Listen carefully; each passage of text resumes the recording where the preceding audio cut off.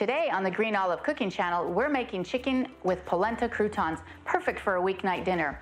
Let me teach you how to take a few simple whole ingredients and make a terrific tasting dinner. Pronto? Allora andiamo a cucinare. Ciao my friends, welcome to my kitchen. First, before we get started, let's get some wine. Okay, now that that's out of the way, I'm going to teach you how to make this great dinner that's perfect for a weeknight. It's super simple and quick, and all you need is a bowl. So to start, we are going to chop up an onion. Next, we're going to crush 2 cloves of garlic. Next, I have these great tomatoes that I got from the farmer's market, so I'm going to put some in.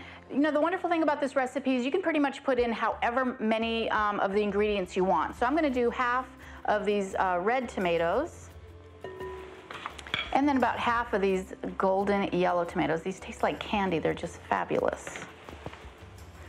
And I think the farmer's market is probably one of the best places to get the tomatoes. All right. Now that we have that, now we need to add our spices. So we're going to add a teaspoon of salt, half a teaspoon of pepper, a teaspoon of Italian seasoning, a teaspoon of paprika, and I'm going to add the olive oil. I'm going to eyeball it, but I'm looking at about 4 tablespoons worth of olive oil. And I love this gravity lid that this olive oil bottle has. If you're interested, I do have a link below. It is one of the bottles of olive oil that I sell.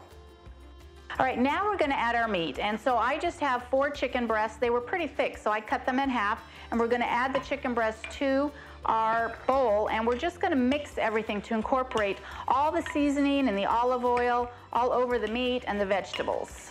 Okay, now we'll just set this aside just to marinate for a few minutes. The next thing I want to talk about is polenta.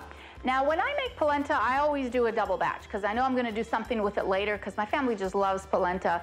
So this was a double batch that I made from last night's dinner. But if you don't want to make polenta or you don't know how to make polenta, I'll actually include a video here that you can check out on how you can make polenta, which with just the store-bought polenta mix. Or if you don't have the time to make it, you can buy it in the grocery already made. And it usually comes in a tube like this, and you would just cut it up. But we're just going to use the one that I made last night, and we want to cut the polenta in cubes so they would look like large croutons. Now we're going to get our baking dish, and I'm going to add the cut up polenta to my dish, and we just kind of want to spread them around. And if you think the pieces are too big, you can just break them apart with your hands. It's not a big deal. Now what I want to do is I actually want to remove my chicken from here. I'll just set that aside because I want to get my vegetables in first. So I'm going to evenly toss my vegetables in here and get all that seasoning and olive oil. Now I'm looking at it and I'm thinking I need a few more tomatoes, so I'm going to throw a few more in here. I'm just going to go for it and use all of them. All right, now at this point, now I'm going to take my chicken and I'm just going to lay them across the top like so. And you know what, I just decided I'm going to throw some Parmesan cheese on here. All right, so let's just sprinkle some Parmesan on top of this. Give it a nice crunchy extra flavoring. All right, perfect. Now before we do anything else, let's have a drink of wine. Now that our oven is preheated to 355 degrees, let's go ahead and put it in so that the chicken gets nice and cooked.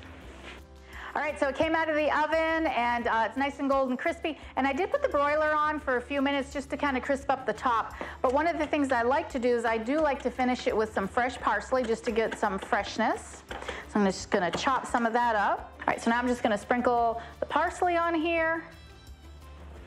And I am going to add just a little bit more of the Parmesan cheese. And this is fabulous for a quick dinner. Just put everything in a pan in the oven and it is ready before you know it. And it makes for great leftovers. So now let me show you how to serve this. So one of the things I did forget to tell you before I put it in the oven is you do need to add about 1/4 of a cup of some kind of a liquid, a broth or a white wine, just to kind of help with the juices. So you just want to serve up some of that polenta with that beautiful chicken.